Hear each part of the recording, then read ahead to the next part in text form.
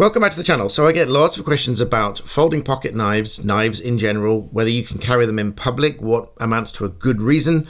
If it is a folding pocket knife, whether you can still carry that or whether there are still some times when that could be an offense, and what might amount to an offensive weapon, and so on. So I'm going to run through each of these in this video very briefly because they do overlap. There is some overlap between the legislation and how these laws apply, and what circumstances you may and may not get into trouble for carrying one of those things. First of all, people also ask my opinion, so I'm not usually giving my opinion on this channel, but I will tell you what I think about knife law in the video linked below, which I'm going to put on Black Belt Secrets, my sister channel, where I do sometimes give my opinion. You don't necessarily have to agree with my opinion. Not everyone's going to agree with my opinion. Some people then tell me that they're unsubscribing because they don't like my opinion. Well, not everyone's going to agree, and certainly not all the time. But check that video out in the description below if you want to see what my opinion is on UK knife law. And first of all, if you're new to me, I'm a barrister who helps you understand law. So I'd be really grateful if you hit the like button and subscribe. And you can also support my channel by joining as a membership for just a few pounds a month, which is less than £1 a week and less than the price of a cup of coffee. So let's get into the content of the video. So it is a general prohibition on carrying a pointed or a bladed article in a public place under Section 139 of the Criminal Justice Act 1988, unless it comes within the exemption of a folding pocket knife, which must not exceed 3 inches, and the courts have decided must be immediately foldable at all times, and not contain any logos or slogans indicating harm or anything like that. There are also lots of debates and arguments about whether or not the blade is sharp. So to curb that argument straight away, it doesn't matter whether the blade is sharp or not. If it looks like a blade and seems like a blade, then it is a blade, whether or not it is sharp. The case for this was where a butter knife was held to be a blade for the purposes of this legislation. A butter knife having a relatively dull blade, just designed to scrape butter. The next argument is usually what portion of the blade contributes to its length, but this is sort of overlapping with the argument about which bit is sharp or not. So if there are 3 inches that are sharp and an extra inch that is not sharp, it's a 4-inch blade. If there are 2.5 inches that are sharp and another 2.5 inches that are not sharp, it's a 5-inch blade. Therefore, it will not come under the exemption of a folding pocket knife because the blade exceeds 3 inches. There are no arguments about which bit is sharp, which bit isn't sharp, and not taken into account for the full length of the blade. Those arguments will fail. People will still argue with me in the comments, even to this video, telling me I'm wrong and everything else. But if you try it in court, you'll get convicted. That's my suggestion to you. Take it or leave it. If it exceeds 3 inches, it is not a folding pocket knife for the purposes of this legislation under the exemption under Section 139. Now, moving on to a scenario where you could have a pocket knife with you, but still fall foul of legislation. That is because this could still be an offensive weapon, because anything can be used as an offensive weapon. A GoPro could be an expensive weapon. This is not a sponsored video, but GoPro, come on. This could be used as an offensive weapon. If I took it out with the sole intention of slamming somebody in the face with it, that would make this an offensive weapon. Likewise, I could take my coffee mug, because I've just had my coffee this morning. This could be an offensive weapon if I used it with the purpose of causing harm to somebody, because this is just one of the 3 ways something can become an offensive weapon. The first being something which is designed to cause harm.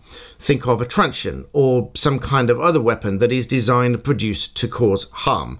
A gun is obviously the most obvious one because it has one purpose and one purpose alone. The second category of something which can be an offensive weapon is something that's been adapted to cause harm. So let's say we have a metal ruler, which is ordinarily just used for mathematics.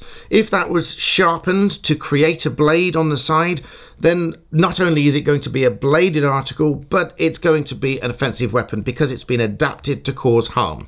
Just like a glass bottle or even my mug that I referred to earlier. If those things are broken with the intention of creating a sharp edge on the porcelain or on the glass, and that has been adapted to cause harm, that then makes it an offensive weapon.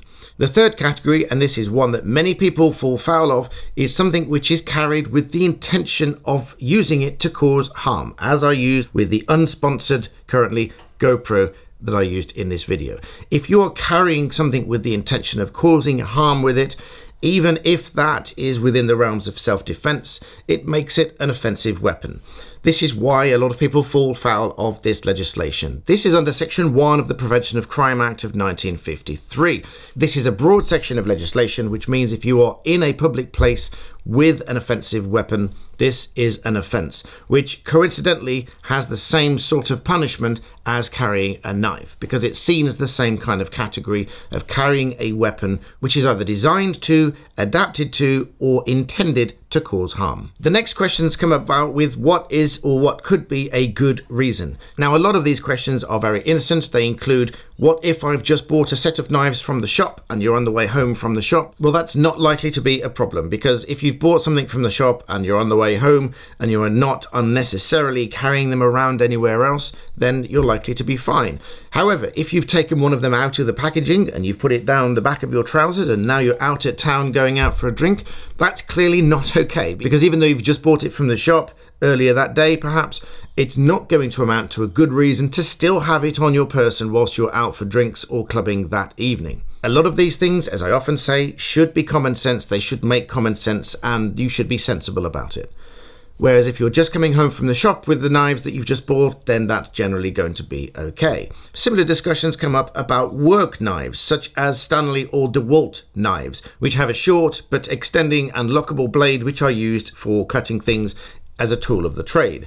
Now, this is obviously going to be in your tool bag for the most part. While you're on the way to work, you take it out, you use it, you put it back in the bag, hopefully, and then it's in the back of the van or wherever, and then you're on the way home. That alone would be a good reason to have it with you. You're going to or from work. However, if you've still got it in your pocket and you go to the pub afterwards, that's not going to be a good reason to still have it with you. If you genuinely forgot about it and the police question you about it and you are honest about it, the police might be lenient with you if they believe you that you just simply forgot you had it. But if you are found in the middle of an argument or the middle of a fight, or you're argumentative with the police and then they find it on you, common sense will tell you they're going to be less lenient with you and you're likely to be charged with the possession of the bladed article in your pocket. It's also very well worth bearing in mind that you stand the burden of proof that it is a good reason, and an explanation is not necessarily in itself a good reason. You could explain why you have it with you, but it's not a good reason. This would come in with the knife in your pocket from work scenario. You can explain why it's still in your pocket, but it doesn't make it a good reason. It might be an explanation, but it's not a good reason. And in any event, you are going to be cross-examined robustly if you end up in court as to what that good reason is. And finally, as a word of warning, although it should go without saying, you cannot be carrying them in schools, in courthouses, police stations, and so on. If you end up going to court, even with a folding pocket knife, and you've forgotten that you've got it with you, be honest and open about it, hand it to security. But of course, I suggest that you would always check whether you have any of these things with you before you set out to such places. And as a final word of warning, even if you have a folding pocket knife with you, it should, again, go without saying that you cannot use it to threaten somebody, because that will make it an offensive weapon, and it will be much more serious because you'll be using a weapon to threaten somebody. Because obviously if you're threatening someone with it, there is either the intention to cause harm or the intention to cause fear of harm, which is the use of a threat with a weapon. Oh, and I almost forgot, don't forget to check the link in the description for the Black Belt Secrets video, what I really think about UK knife law. Check that out and see you next time.